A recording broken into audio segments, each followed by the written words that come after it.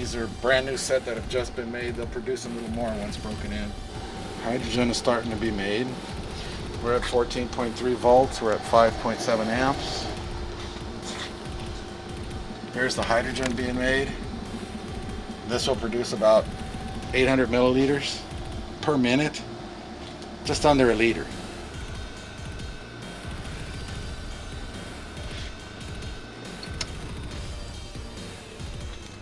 I'll take this outside. And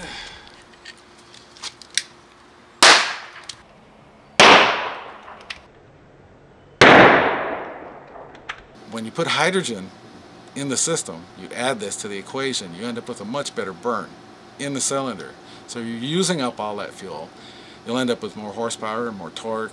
Because you're cleaning all the carbon deposits, you end up with a smoother running motor.